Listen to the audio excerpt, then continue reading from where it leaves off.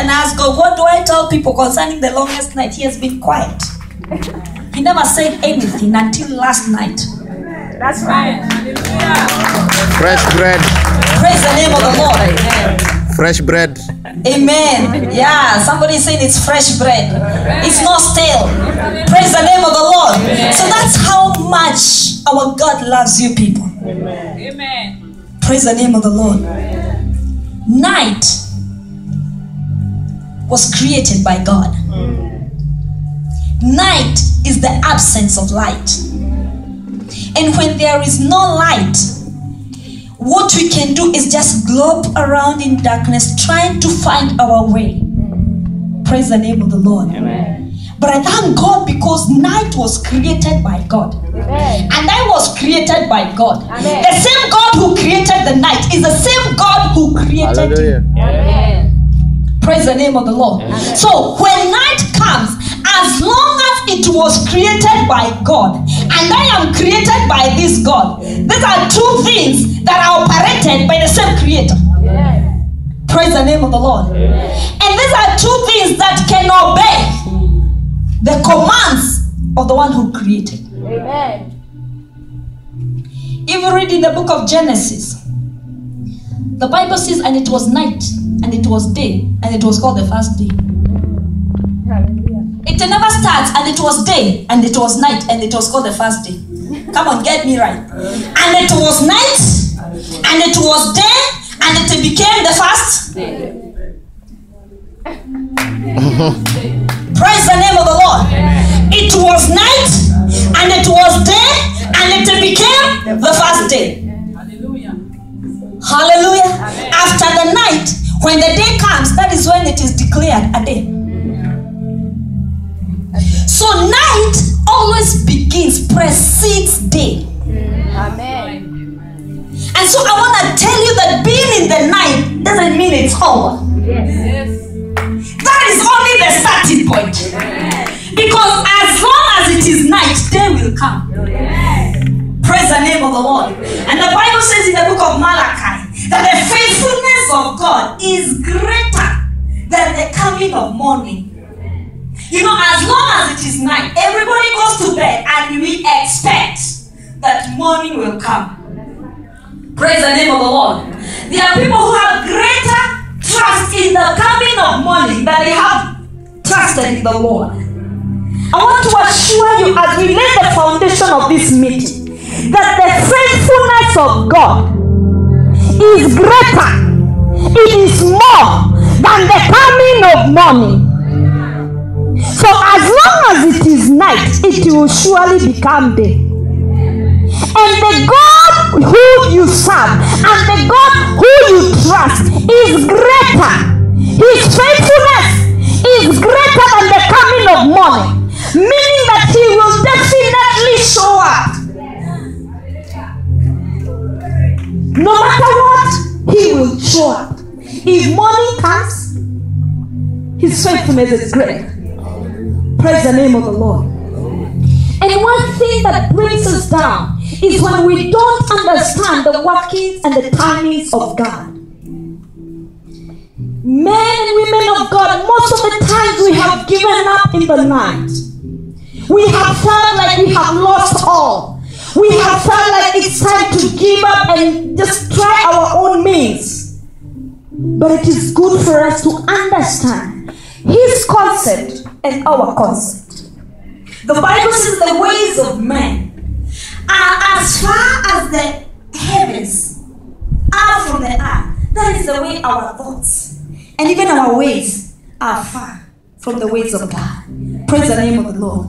But when we come to understand his concept, we can wait upon him even in the night, faithfully holding on and saying, I will wait upon him because he will surely show up.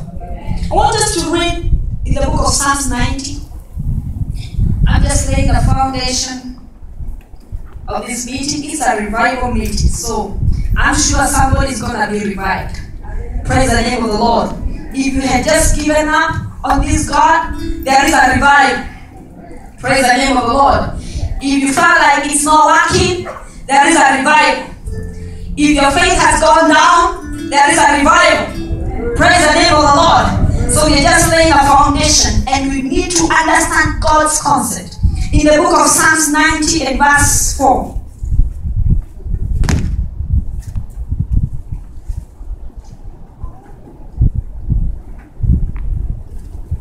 Verse 4 says, "For 1,000 years in your sight are like a day that has just gone by, or like a watch in the night."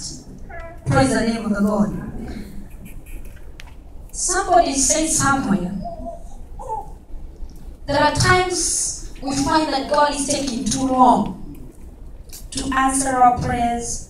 It's like God is taking too long to do what we want Him to do. And we are always in a hurry, especially in America. You guys, you have microwave, it's instant, everything instant. Praise the name of the Lord. And I think even if we back in Kenya have a problem waiting upon God, at least I can wait a bit longer than an American woman, because you are so much used to instant things, yeah? Praise the name of the Lord. And somebody say that why God is not in a hurry is because He ain't going anywhere. Praise the name of the Lord. He was from the beginning. He is and He will be. God is not going anywhere. And that is why we need to understand His concept. That 1,000 years in your sight are like a day that has just gone by. Praise the name of the Lord. Or like a watch in the night. A watch consists of 4 hours.